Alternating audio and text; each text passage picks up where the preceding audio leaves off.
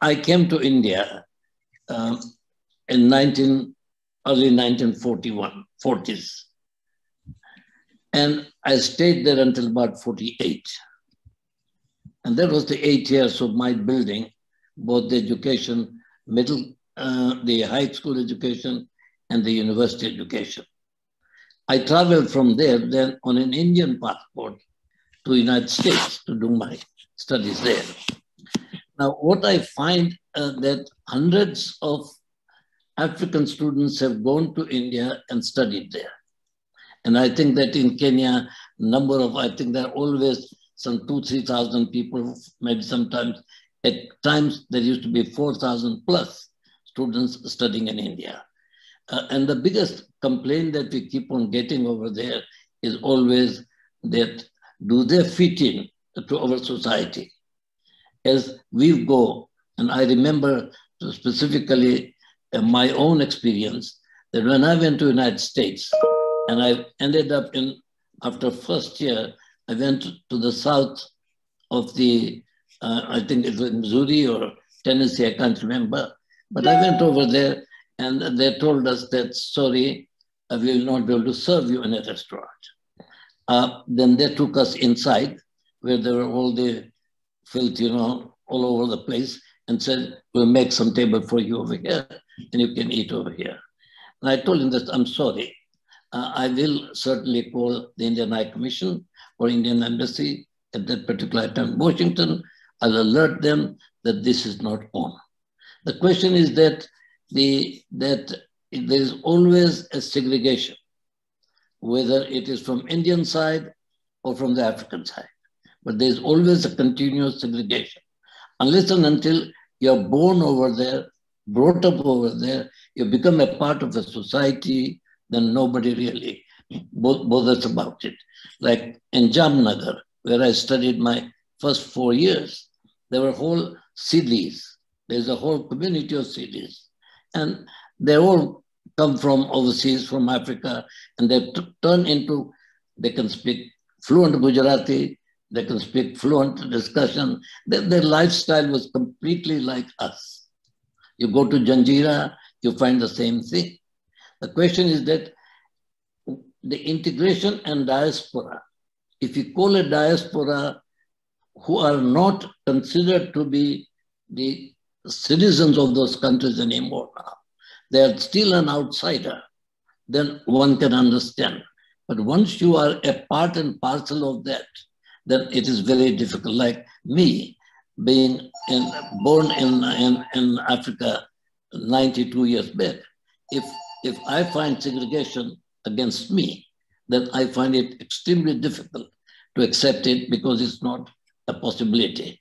The question is that how do we create, if the Indians want the respect wherever they go, then we must also make very sure that the people who are not looking like us, who are not from our country, but they are temporary, who had come down over here for education, for some businesses, for some training, that we should be looking at them in that particular manner. I think there's a huge change possible. Number two is that the high commissions and the embassies wherever in Africa, of Indian high commissions and embassies, must also try to look at all those guys. And I'm sure that Mr. High Commissioner, you remember that in your compound at the good days of whether there was an Independence Day, you would have a number of African students who has already gone there and come back and are in good positions to be over there. And many a times I've seen in your embassy, wherever I come down for dinner, that we have seen lots of people of African origin coming over there and paying and being a party to it. So the first biggest problem that we've got to find out is that, are we prepared as in India to accept Africans or other communities which are there temporarily? There might be 3 years, maybe 5 years, maybe 6 years, maybe 10 days. Are we prepared to accept them just because they don't look like us? They do not speak our language. that there could be, that there is a segregation against them. To me, if we can solve that issue, then I think we can solve quite a bit. For example, the present